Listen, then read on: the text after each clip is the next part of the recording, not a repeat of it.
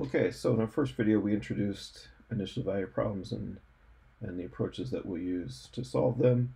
And remember, the main classification, there are two of them. The main classifications are whether it's a single step method, which is what we'll discuss first, or a multi-step method, and then whether it is explicit or implicit. So for each of these methods, you can just ask yourself, is it single step, multi-step, is it explicit, is it implicit? Sometimes it's in the name, as you see here. Otherwise, it'll be easy to tell. And we'll walk through that, both for ordinary differential equations as well as partial differential equations. So let's start with the first order explicit method. This is the simplest method. It's not a very good method in practice, but it's a good way to start. So we have a first order initial value problem. du dt is equal to a function of t times u. Remember that t is the independent variable, u is the dependent variable, u is a function of t. This function of t and u could be linear or nonlinear, depending on the problem. We'll focus mostly on linear cases here, and we'll do a number of examples to illustrate this. Then we also have an initial condition, so t is equal to 0, u is equal to some value, the initial value, so u0 is a known value. And then, just as we did in the last video, we'll discretize time. I'll be a little bit more explicit about this now, to use an unfortunate term. So we start at t is equal to 0, that's the initial condition. That corresponds to n is equal to 0, our index, which you see here. So tn and tn plus 1. Tn is the previous time step, tn plus 1 is the current time step. So n goes from 0 to 1 to 2. And then generically, as we consider each time step, we'll have the previous time, which will be tn, and then the next time, tn plus 1, and that's separated by delta t. So this will be the nth time step and the n plus first time step. So this one is known. So we know the solution at the previous time step, and we're looking for the solution at the next time step. So remember, these are marching methods. So we start with the initial condition. Based on that solution, we get the solution at the first time step, the second time step, third, fourth, and again, generically, the nth, we know the solution. We use that to get the solution at the n plus first time step. So we know the solution here, and we're seeking the solution here. Now this is very important. I'm always going to use an x, so x marks the spot. X is the location where we approximate the equation. So we're going to approximate the entire equation at the previous time step. So always just look for the x, make sure you're clear on where that x is, because a lot of times these will look similar, or you kind of get lost. Why is it un? Why is it un plus 1? Just focus on where the x is, where the equation is actually being approximated. Okay, so given that we're approximating the equation here, that's going to guide us to determine how we get a method for marching forward one time step from the known time step at the x to the time step tn plus 1. All right, so here's how it works. We use a first order accurate forward difference, which you see here on the left. So this is the du dt term, and we're going to use a first order accurate forward difference. Now why a forward difference? Because we know the solution here, and we look forward to the solution at the next time step. So un plus 1 minus un over delta t. As usual, this is rise over run for first derivative. And we know the u here, we don't know, we're seeking the u there.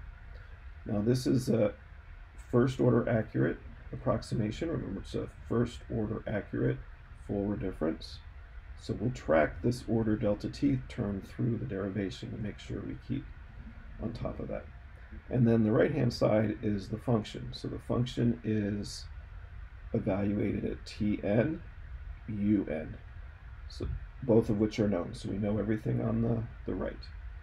F evaluated at the time corresponding to n, and the u corresponding to n, which again is at this previous time step right there.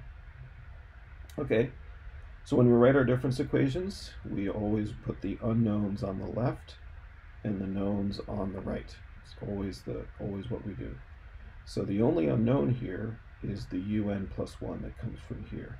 Everything else, this is known and this is known. So all of that goes over to the right-hand side, and we have un plus 1 is equal to the un at the previous time step plus delta t times f evaluated at t and u at, again, the previous time step. Remember, x marks the spot. Now you notice what happened to the truncation error term. Here it's order delta t, but we've multiplied through by a delta t, so now it's order delta t squared. We'll talk more about that in a little bit. Okay, so we call this an explicit method because we have an explicit expression for u at the next time step based on u and f at the previous time step. So it's an explicit expression. You can solve explicitly for what you're looking for, which is u at n plus 1. Just a little note on notation here. So as usual, un is shorthand for u evaluated at tn. And you'll notice the use of the subscript n in parentheses. That is indicating our our time step. So in boundary value problems, that indicated the iteration number. Now we're going to use the same notation, but it's indicating the time step. There's no confusion because they're different types of problems, but just make sure that that's clear. And there is a minor mistake here. So right here, this should be un in parentheses. So again, we're looking for the solution un plus 1 given the solution un at the previous time step. All right, let's look at a simple example. So du dt is equal to minus au. So our f is minus a times u. A here is some positive constant. And then we have our initial condition, u at t is equal to 0 is u0. So the f now, which is the right-hand side, is minus a times u. You probably remember that you can, hopefully remember from Math 252, you can solve this very simply. It's just a constant coefficient linear equation. So if you do solve that, you get the exact solution, u0, which is the initial condition, times e to the minus at. And if you remember, a is positive here, so this is an exponential decay. So it looks like this. So if I plot u versus t, it starts at u0, and then it decays exponentially down towards 0 as time progresses. So we'll look at that. We'll get our numerical solution, compare it to that exact solution. Okay, so here's how the first order explicit method works. So we've already derived it, so we can just put in the expressions for u and f. So now we have, this is from before, that's from equation 9.5, same as we had.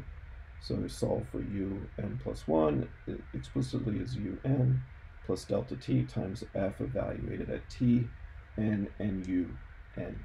Now in this case, f is minus a times u. You see that up here. F is minus a times u, so that's f. So we have a un in both terms, so I can factor that out. So I have a 1 minus a delta t all times un. So that's how we advance the solutions, and we'll look at an example for specific a. So here we are with a is 2, all right? So a is 2, f is still minus a times u, but now a is 2, and the initial condition, u0, will be 1. So now the exact solution, which we had back here, u0 is 1, a is 2, so the exact solution is now just e to the minus 2t, again, exponential decay in time. All right, so now let's get a numerical solution using the procedure that we just developed. So the u0, the initial condition is 1, so that's the value of u at t is equal to 0. And then our difference equation tells us, given the value of u at the previous time step, what is it at the next time step? So un plus 1, all I do is I take the previous value and multiply by 1 minus 2 delta t, and that gets me the next value. multiply by 1 minus 2 delta t again, and again, and again to get each successive time step. This is what we get for a delta t of 0.1. Okay, so the solid line is the exact solution, the dots are the numerical solution, and they're in increments of 0.1, 0.1, 0.2, 0.3, 0.4, 0.5, and so forth. You can see it's okay, it's the right trend, but it's got quite a bit of an error in there. So if you look at the error at t is equal to 2, for example, which is as far as I calculated it, the error there is 0.006786, which doesn't sound too bad, but as you can see, the error is definitely too large. So 0.1, from an accuracy point of view, is too large. So let's decrease it by an order of magnitude from 0.1 to 0.01. So we have the same exact solution, and now again the dots are the numerical solution. There's 10 times as many dots because we've reduced the delta t by a factor of 10. Obviously it's going to take longer to compute this. It's an easy problem, so it doesn't take long, but it will take 10 times as long. And you can see it matches the exact solution very, very well. So 0.1 is too big of a time step, 0.01 is more than small enough. The error at t is equal to 2 is 0.000728, so quite a bit smaller.